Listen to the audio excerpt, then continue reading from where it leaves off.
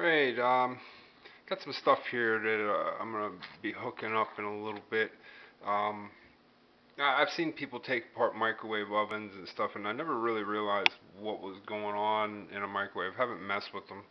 My buddy had one in his truck, and it was junk, and he said, "Oh, take whatever you want out of it." And this transformer, I never really looked at one before. Has some very fine wire. I'd say it looks like maybe close to 30 gauge, many wraps. And then this one, it looks like, I'd say that was 18 gauge wire, nice thick winding, and this is what goes in there. Nice, just some thin wires here. And on this side, um, I just never messed with this stuff before, but I have some ideas for it now that I'm seeing what we got. That the fine wire many turns. I don't know which one would be the primary or secondary. I'm going to call this one down here primary, and we'll call this one a secondary because that's the way I'm going to operate it. So you got this one lead coming in here, and then the other wire connects to the chassis here. I guess it just goes to ground. So these are the connections I'm going to be making. And then we got these wires here. There are just a couple of loops around the center there. I'm probably not going to mess around with that. Not at the moment. Don't really need that. Okay, and we got this diode here. Let me see. I can see a picture of what this is. Be quiet, kitty. Oh, it says HVR-1X4.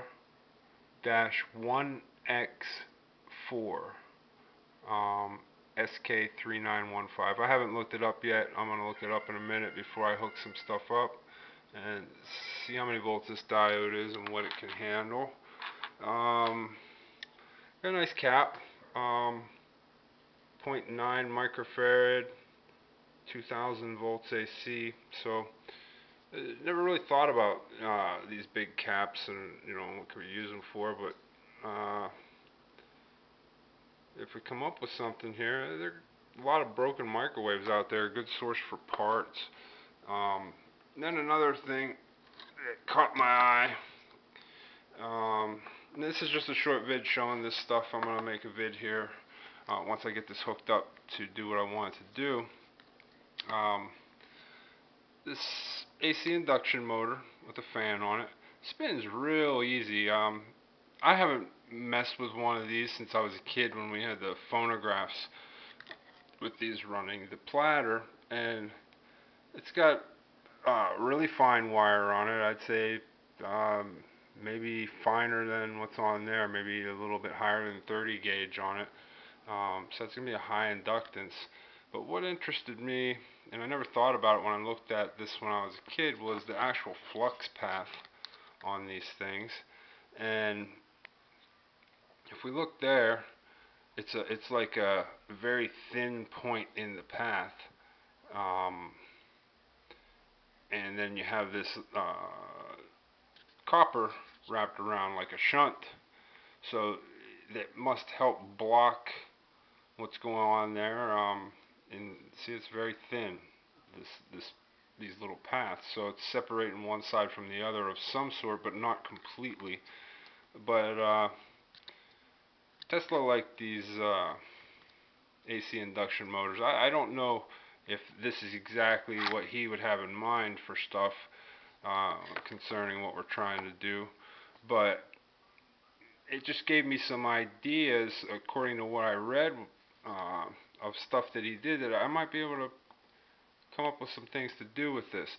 But the project I'm going to do here is we're going to do the igniter circuit, and I'll show you the coil that I'm going to use for the high induction. I don't have it here right now. It's in the other room. Going to use that to charge a cap. Maybe not this one, but we'll try some. And it's going to send that cap across this large chunk of copper down here. And we're going to take the output of what I call the secondary, this many windings of thin wire of this big transformer, and we're going to pulse that and get this fan going. It's a 120 volt fan.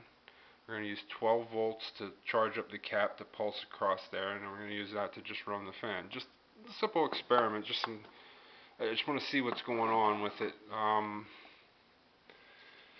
And I don't know what I'm going to do with the diode quite yet. I don't know if I'm going to use it here in this circuit, but give me a little bit and I'll put something together and I'll show it. Alright, see you in a bit.